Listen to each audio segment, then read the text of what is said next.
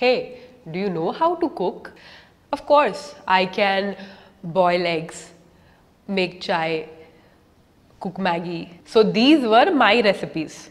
And on the other hand, there were dishes like Shahi Paneer, Murg Musallam, Dum Aloo Lakhnavi. And I was like, I cannot cook these. So let's just order. Plus, I always thought that once I start earning, I'll just hire a cook. But the main reason why I did not learn cooking was rebellion. Because if boys don't cook, then why should I cook? But then reality happened and I learned two harsh truths about life. Number one, it is mission impossible to find a good cook who is clean and hygienic. And number two, both boys and girls should learn how to cook. See, eating out is good. It adds variety. But you can't do that every day. It will screw your body. And all the fitness classes and nutrition certifications taught me one basic thing.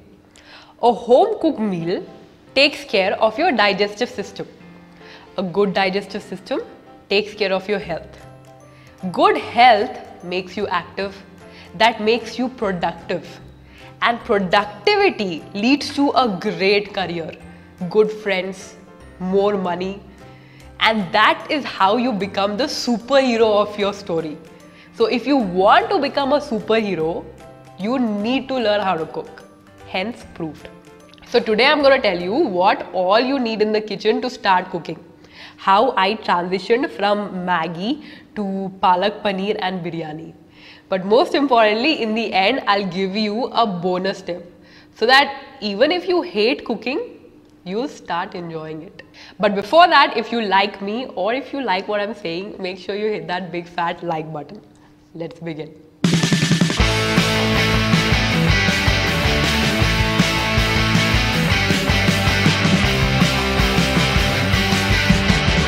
So today I'm going to tell you how you can learn cooking like I did in just 5 days.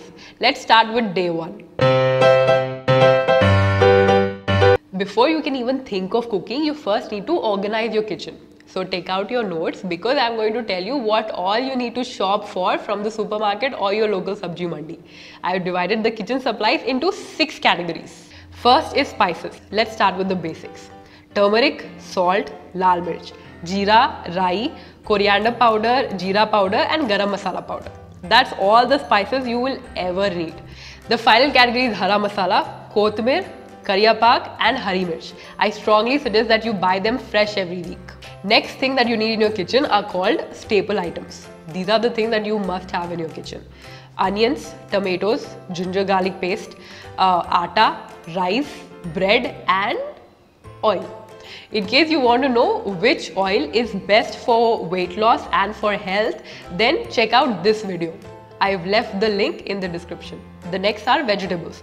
The basic veggies are aloo, bhindi, matar, cauliflower and mushrooms. You can make like a gazillion permutations and combinations using just these. For salad, get some carrot, cucumber, mooli or beetroot.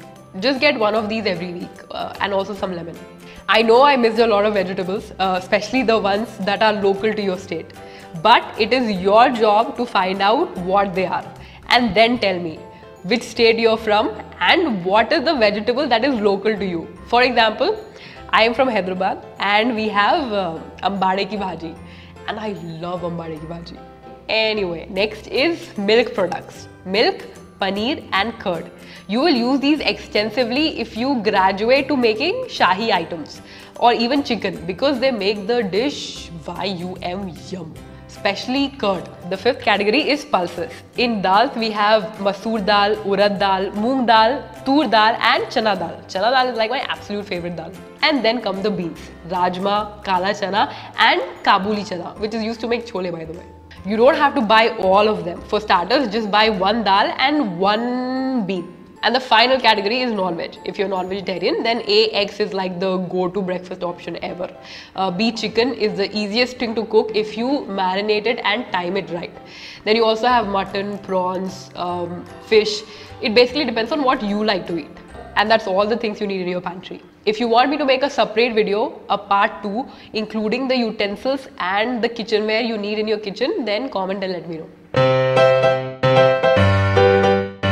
Day 2, breakfast. Now that my pantry is stacked, on day 2 I started simple by making an easy paneer sandwich for breakfast. First, grill 2 bread pieces. You can even use a normal pan. Take a bowl, grate paneer, grate some carrot, add a little curd, salt, pepper, mix it up, and my stuffing is ready. I just place it between 2 pieces of bread, and that's my breakfast. After that lip-smacking breakfast, I slowly ease into day number 3. On the third day, I made dal, and it is the easiest thing to make because now that you have your masalas, it's just a matter of adding them one after the other.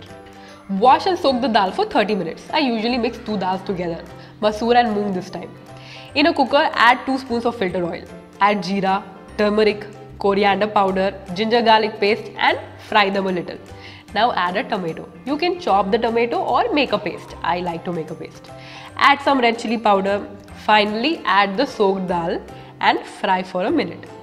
Add some water, salt, and close the cooker lid and wait for 1 whistle. In the end, add some kothmir if you want. And you're done. Make some rice, roast some papad, and your perfect home cooked meal is ready.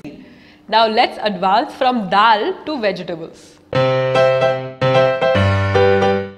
Day number 4. The procedure to cook any dry Indian curry is this.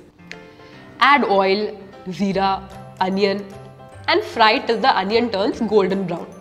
Now add adrak lasan, hari mirch, haldi, salt, dhania powder and fry these masalas for a few seconds.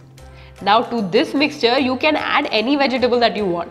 Aloo, gobi, mushroom, matar. I am making aloo gobi, so I'll first add aloo and then gobi.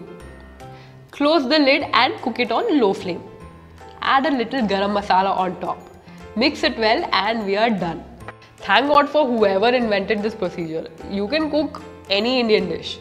The different vegetables used and the quantity of spices is the reason why every dish tastes different. Day number 5. Now after you have graduated from the regular dry sabji, it is time to up your game. I call it the YouTube cooking. Suppose I want to cook something complicated like palak paneer. I'll search for that dish on YouTube.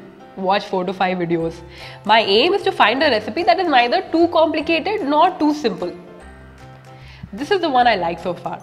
I write down the recipe on a post-it and hang it on my fridge next to the other recipes I've collected over time. Now it's all about following the instructions to the dot. I first get all the ingredients ready and lined up in order, and then the cooking begins.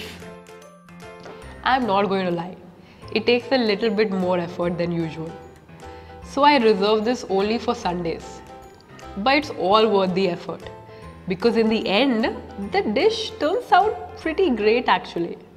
And for that I cannot thank the cooking channels enough, especially Cook with Lubna, Kavita's Kitchen, Bong Eats and a blog called Maika. But the lady that I absolutely adore is Nisha Madhulika. She literally taught me 70% of the cooking that I know. So if you want to learn how to cook, go to her channel and subscribe right away. And while you're there, can you please request her to do a collab with me? But all the YouTube cooking aside, the one thing that you should always know how to cook is your family recipe. My mother taught me how to make dosas and my mommy taught me how to make biryani. And these are the 2 dishes that I make the best. In fact, I think half of my friends are friends with me because I make biryani or Eid. So comment and tell me what is your favorite family dish. And while you do that, make sure you subscribe and hit that bell icon because I make health and wealth videos every Thursday only for you. And finally, here's the bonus tip. As soon as you enter the kitchen, do not expect to turn into Tarla Dalal or Sanjeev Kapoor. Sometimes you will put less salt. Sometimes you will put more adrak lasan. On some days you will burn the whole damn thing. But you did not give up after you fell from the bicycle for the first time, did you? Then why quit cooking? It takes a week or 2 to learn how to cook, and I promise it gets easier by the day. Eating a home cooked meal makes you lose weight, gain health, and you can't help but feel great. Sure, cooking takes time, but you are worth that investment. Don't you think? With that thought, I promise to see you again next week. Until then, keep fighting the urban fight to be fit.